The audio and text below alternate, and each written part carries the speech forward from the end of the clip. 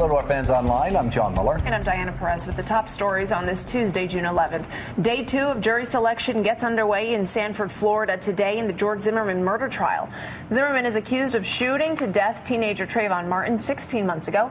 Zimmerman was introduced to prospective jurors. Attorneys did question just 4 potential jurors. That's out of a pool of 500.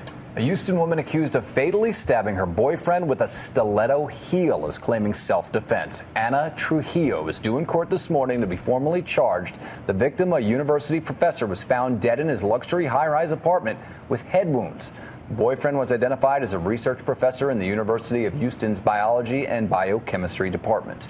Well, girls of any age may soon be able to buy the morning after contraceptive pill with no prescription. The Obama administration has reversed course and decided not to fight a judge's ruling in the controversial case. Women's rights advocates applaud the move, calling it a step forward. Opponents insist it takes away parental rights.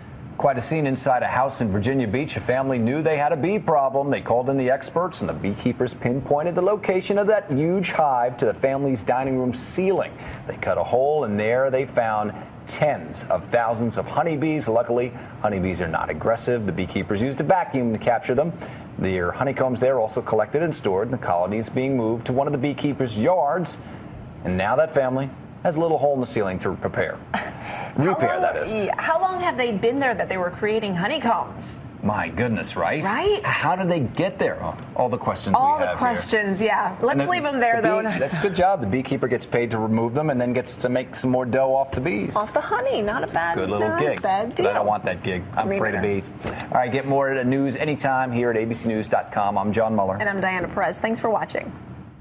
This is World News Now, available anytime, anywhere you want it.